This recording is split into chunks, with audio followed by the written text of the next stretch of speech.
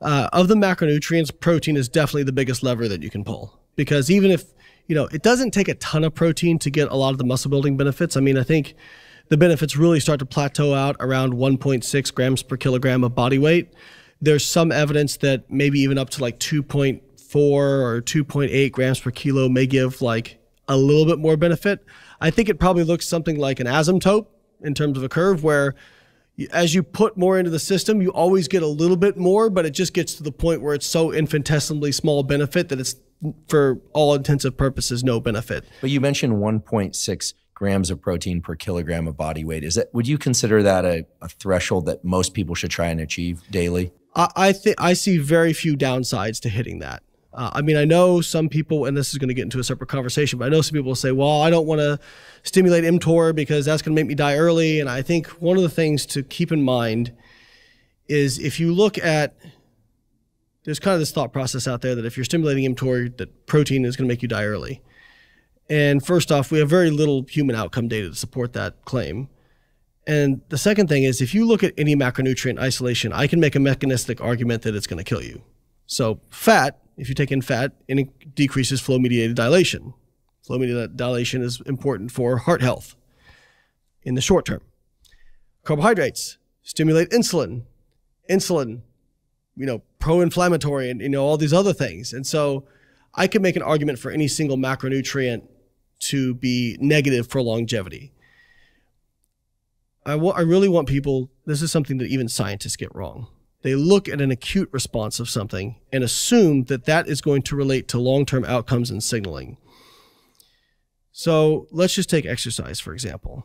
If you didn't know anything about exercise and I said to you, Andrew, I'm going to do something that's going to make your heart rate go up, your blood pressure go up, your inflammatory markers go up, your reactive oxygen species increase, you're going to say, and it's going to damage your muscles, you're going to say, I'm not doing that. That sounds horrible, but it does all those things in the short term. But what is the long-term effect of exercise?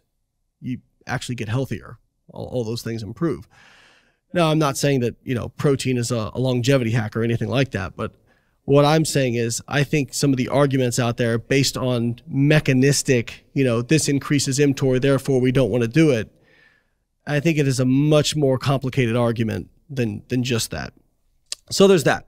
So protein is the biggest lever. I would shoot for 1.6, grams per kilogram. If you can do more, great. There doesn't seem to be really downsides to it, even like up to very high levels of protein. Jose Antonio did a study that was a year-long randomized control trial.